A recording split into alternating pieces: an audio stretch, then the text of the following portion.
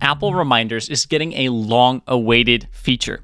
Calendar integration. Nice. You'll be able to create, view, edit, and delete reminders right in the Calendar app. And in iOS 18 and macOS Sequoia, there's also some other small updates to the Reminders app.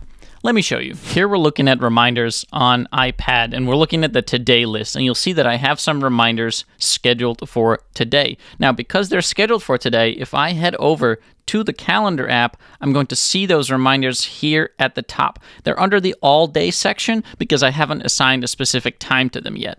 If I switch over to the day view, you'll see that the reminders are listed here as well. I can tap one and then I can see some information about it. And I can also tap show in reminders and I'll see the reminder in the Reminders app itself. If I just head back to the calendar, then I can also check this item off here or uncheck it. Oh, nice. If there are subtasks, it asks if I want to complete those. I hadn't seen those yet. That's nice. I'll cancel this for now, but that's how that works. And I can also edit the reminder in here, add notes, add a URL, set the date and time, early reminders, repetition, all kinds of things. Okay, all the same things that you can do in the Reminders app, even work on the subtasks right here. Now, this is cool, but of course, we want to be able to manipulate these things. So if I head over to the week view, what I can do is I can go over to Saturday, and you'll see that I have a check-in and accountability session with people who previously took one of my live courses.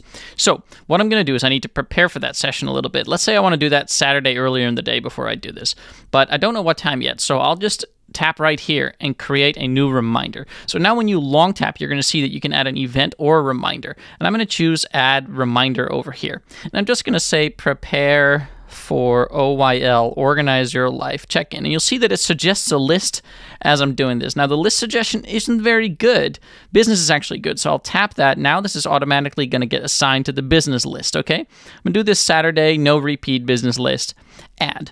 Now this shows as a reminder. And of course, if I go back to the Reminders app, and I go over to the scheduled view over here, and I scroll up to Saturday, that reminder lives here as well. Now, what if I want to add a reminder at a specific time? I would like to weigh myself tomorrow at 7 a.m., just to, checking on my weight. And I'm just going to write weigh myself and make that a reminder instead of a event. And in this case, I will assign that to the health list. Tomorrow at 7 a.m., okay. And now you'll see that this reminder gets listed over here. And of course, I can go ahead and drag it around.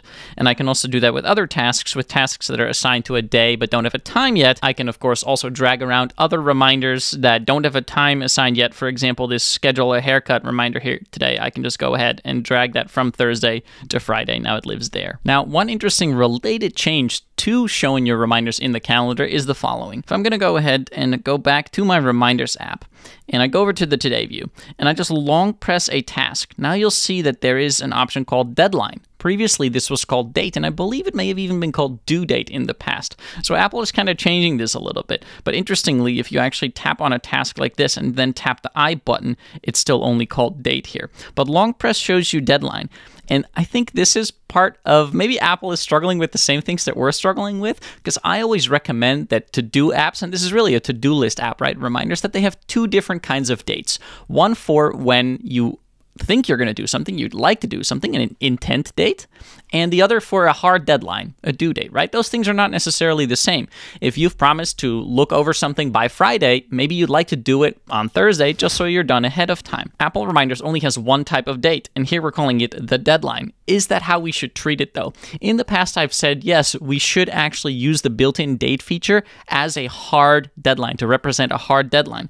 But now, because in the Calendar app, I can actually start showing my tasks on the calendar, and where they show on the calendar is based on that one date that we have, I actually think we should not treat it as a deadline. Now I recommend treating it as an intent date. If I go back over to the Reminders app, you'll see that there's these sections right here, morning, afternoon, and tonight. And by the way, one of the things you can now do that's an update in iOS 18, small one, is I can go and tap on the ellipsis at the top right and just edit the sections. So by default in the built-in Today view, what you're going to see is overdue tasks are going to live at the top. And then you're going to have all-day tasks that don't have a time assigned, but that are do that have a date set to today. And then you're going to have your timed reminders, the ones that have a time, broken down by morning, afternoon, and evening. Now, what I'm going to do is I'm going to take these tasks in my today view and just assign them to morning, afternoon, and tonight. So I can just take one and drag it into morning. Now, when you do that, then Apple Reminders is going to pick a time for you. So in this case, it assigned it to 9.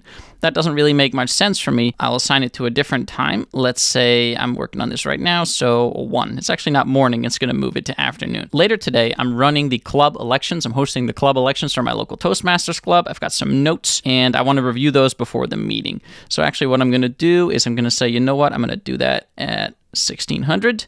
I want to schedule a catch-up call with a friend. That I don't want to put on my calendar.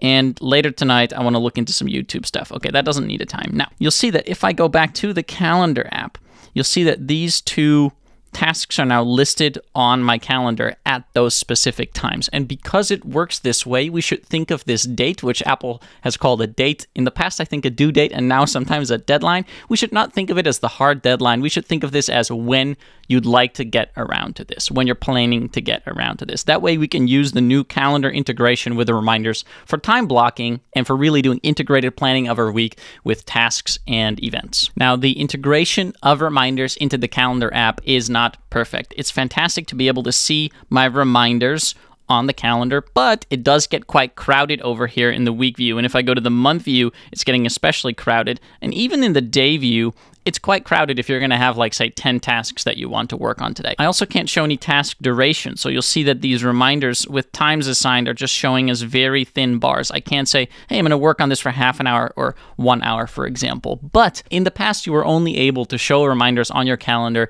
in third-party apps like Fantastical or BusyCal, which are great apps, but now it's lovely that you can do this in the default calendar app. Let me tell you about some other small updates to the Reminders app, but before I do that, if you haven't already, now would be a great time to give the video a like if you've been appreciating it, and to subscribe and hit the bell icon. One small update is that in smart lists, like in the built-in today list, but also in any custom smart lists that you might like to create, if there is a task that has subtasks like this one right here, now you can tap where it says X subtasks, and that actually takes you to the task in the list that it lives in and shows you the subtasks. Previously, it only showed you how many subtasks there were, but you couldn't quickly navigate to it.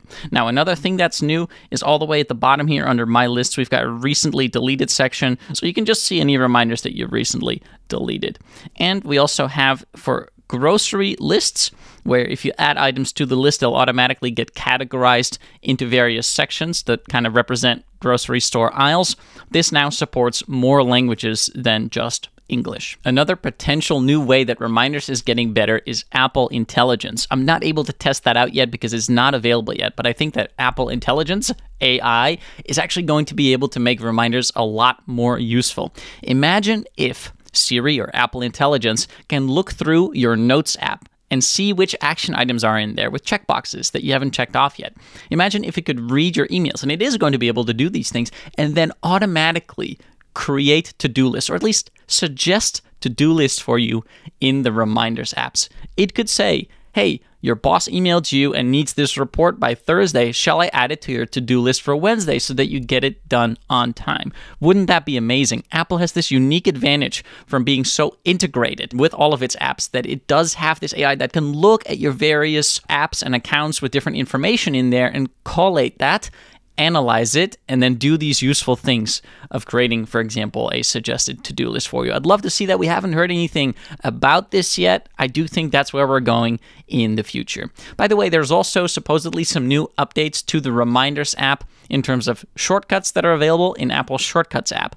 I personally think that the Shortcuts app is going to become less and less relevant for everyday users because we're going to be able to naturally talk to Apple Intelligence, to the AI, the way we'd speak to another human, the way we'd speak to each other, and just tell it what we want it to do. So if this happens, do that. So I'm very excited about the possibilities that are coming with Apple Intelligence. I think they're really going to make Apple's apps even more interconnected with each other, and you're going to get even more reward out of using all of Apple's native apps together, or at the very least, apps that use Apple's APIs and frameworks and are able to say, for example, this is a to-do list, these are your notes. And anyway, I think this is all going to be very exciting. I'll do a separate video on Apple Intelligence. For now, I just want to say that if you want to get the most out of Apple reminders, download my free Apple Reminders cheat sheet. The link is in the description below the video. Thanks very much for watching. Have a great day, and I'll see you in the next video. Ciao.